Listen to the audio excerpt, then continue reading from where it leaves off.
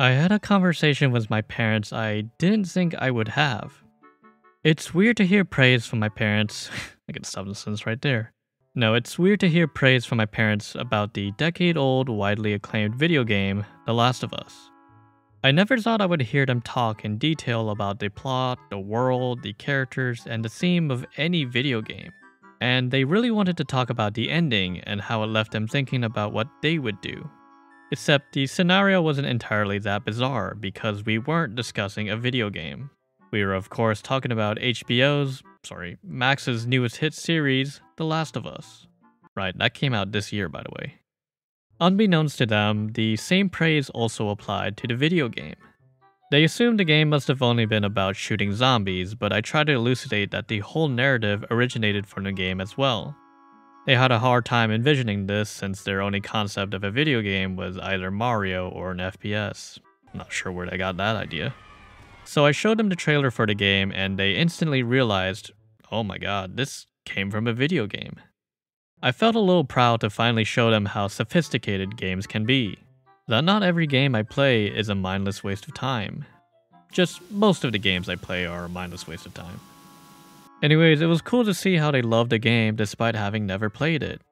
But then I realized, oh wait, I've never played The Last of Us.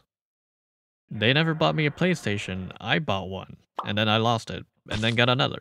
I elaborate in another video, but yeah, 10 years ago, I watched a playthrough of the game from my iPod. And I fell in love regardless, astonished by the visuals and the level of dramatic storytelling exhibited from a video game. And really, that's what makes The Last of Us one of the greatest games of all time. People don't really talk about it because of how fun it is to throw bricks.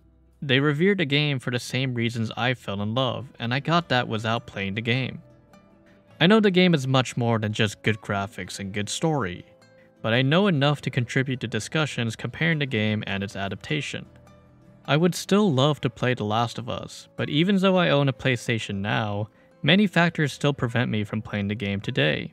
I mean, look at all the games coming out this year, and I've only played 2 of them. And I'm still playing Power Wash Simulator. Aside from The Last of Us, I also fell in love with so many other games just by watching them. I would not have played these games if I had not watched them, and I still would love them even without playing them.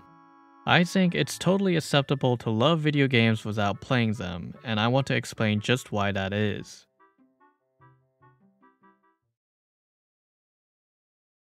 There are plenty of games that I like that I still have not even touched, like Resident Evil. Never played any of the games, yet I've been watching full playthroughs of the series ever since RE7 came out. The games are fun to watch, and I enjoy seeing how people react to the big scares in each game. 070408何の And even though I've never played RE2, I feel like I know the layout of the RPD station. Like, I know exactly where this locker is and what's inside it. Other games I love and didn't play include Cuphead, love the visuals and the soundtrack. Soma, the story still haunts me at a deep existential level. Ghost Trick, one of the best and most clever endings to a game I have ever seen, and I'm excited to play the remaster. Cyberpunk 2077, loved Edgerunners, the game's all fixed by now, right? League of Legends, Arcane was also phenomenal. Never touching League, I'm already unattractive enough. I don't know, this might count. Final Fantasy VII, played a remake, which is basically a completely different game. And you know what? I'll confess, I am that guy. I was a Persona fan that was excited to play Persona for the first time. I saw how the Phantom Thieves took over the Game Awards and how Joker rolled up into Smash. I was blown away by the style of Persona 5, even the UI was flashy. And the music? You mean to tell me that this song is the battle theme? I thought it was just some promotional song like Imagine Dragons making a song for Starfield. So of course I got hooked on Persona 5, and with rumors of a Switch port coming soon, I waited. For 3 years. Meanwhile, the anime adaptation was wrapping up, so I decided to watch that. As it turns out, I actually could have played the game. I didn't realize Atlus released a PS3 game in 2017. So while I didn't have a PlayStation, my roommate still had his PS3. I found a copy and was so excited to play Persona for the first time. However, it felt redundant playing it, especially after finishing the anime. At least my roommate got to play it completely, so he had a good time with the game. Man, even with the game I bought, I'm still watching others play, like, what kind of cuckoldery is— But hey, I got the game on Switch eventually. It's somewhere in here. Oh, there it is. Still haven't beaten it. Of course, there are games that I've watched that I eventually got to play. The big ones include Halo, Minecraft, and GTA 5. I found them all through YouTube and watched so many videos about each game that playing them for the first time felt like second nature. Like, I already knew how to get to the airport in GTA 5 just because so many people would go there in videos. I have a habit of watching games more so than playing them because I physically cannot play more than I can watch. Growing up, I didn't have the consoles to play the most popular games other than that from Nintendo. And even if I do have the other consoles now, playing every game I want is still an insurmountable task. Gaming is expensive. I have to pay hundreds and even thousands of dollars just to buy a machine that can play games which are already expensive on their own. And even with one expensive machine, I can't play every game because they're exclusive to another expensive machine. Even with all the money in the world, I still can't afford to play because of one other thing: time. Sometimes I can't play because I gotta study or work. Sometimes I can't play because I'm with family and friends. And sometimes I can't play because I want to play another game. Watching games is so much easier. It's quick, convenient, discreet, and free. Back then, it took a while for a console and a game to boot up. It's extremely fast now, yes, but still, it's much faster to find a video on my phone or computer. I have my phone on me at all times, not my Switch. Also, the TV wasn't always available for me as a kid. Even if I could have played The Last of Us when it came out, I don't think my parents would have felt fine with me playing a gory, violent video game in the living room on a weekday. But I could get away with watching a video game in my room on my iPod. And of course, watching video games of other people playing games online is completely free. Which is crazy how that still remains the fact as the internet becomes more commercialized. It's unique to see how exclusive and yet how public games are, especially compared to other media. Games are sometimes inaccessible because of the investment required and the fact that they're interactive.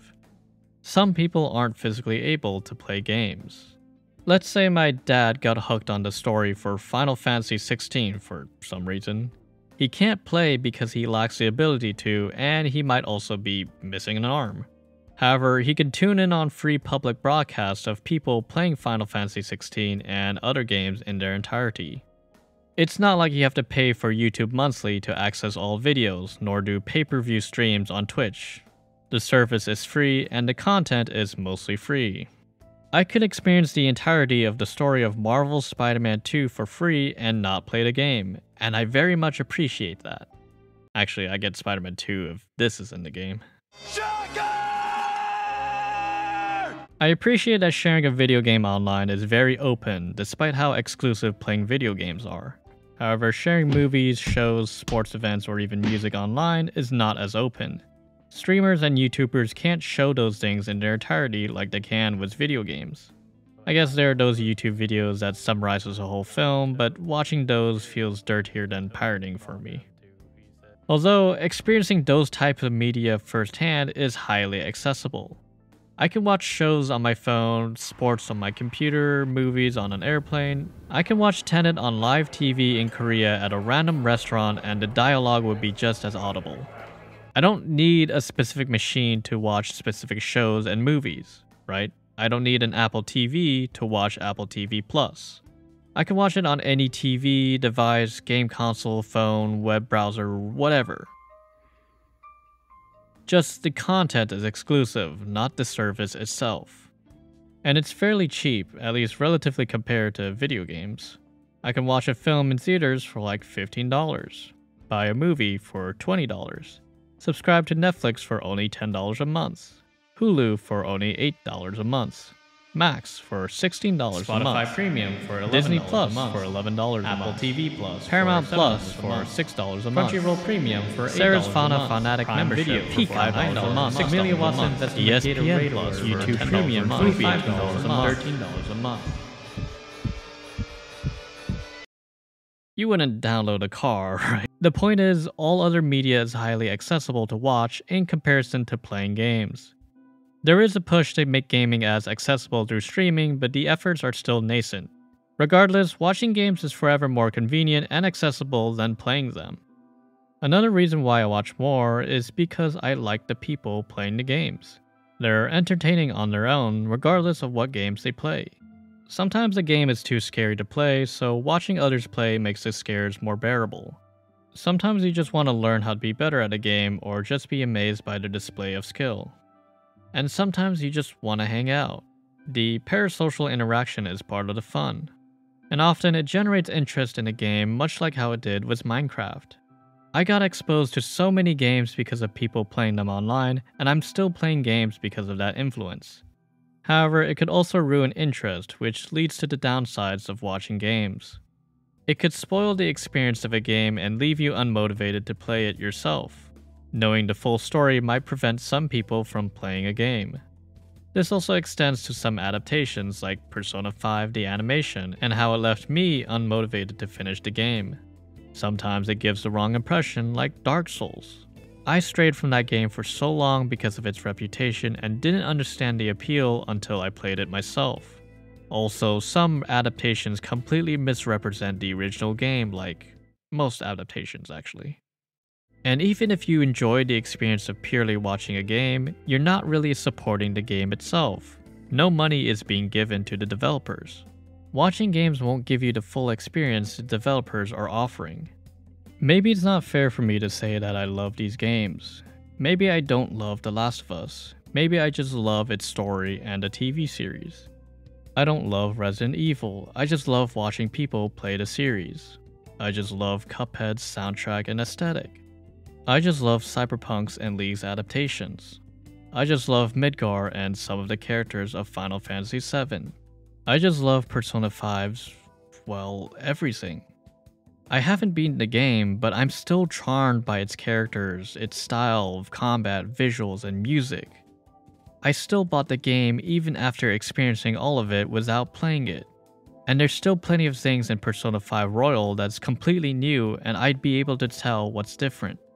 I'm still willing to play all of these games, I just couldn't initially because I didn't have a way or I was already satisfied with the passive experience. I don't think watching games is going to completely ward people off from playing them, and that's because video games are games, they're interactive and fun on their own. The developers and game companies know this, that's why gaming is allowed to be widely shared online. Knowing the story of God of War isn't going to prevent the combat from being fun, or the world from being interesting to explore. Even after getting the wrong impression of Dark Souls, I still played the game and loved it. I realized people don't play just to rage, they play because after all the suffering they receive the greatest elation from finally beating the boss and the game.